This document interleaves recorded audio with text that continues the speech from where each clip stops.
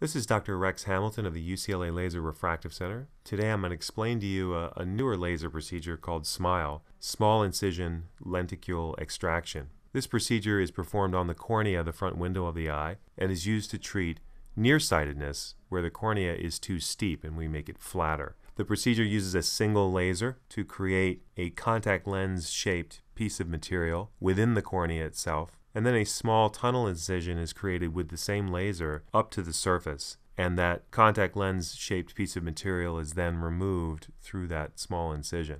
The vision on day one is not quite as sharp as it is with LASIK. About 90% of the correction is realized on day one. The remaining 10% can take several days or up to a week for the healing process to occur and the vision to sharpen up. The procedure is safe, minimally invasive, and very gentle. Takes approximately 5 to 10 minutes to perform both eyes. There's nothing sharp on the eye, and there's just a minimal amount of pressure during the procedure. Because of the very small incision, the recovery time is very rapid with minimal light sensitivity lasting for only several hours. Because of the very small incision, we're affecting the strength of the cornea to a very small degree, smaller than we would with LASIK.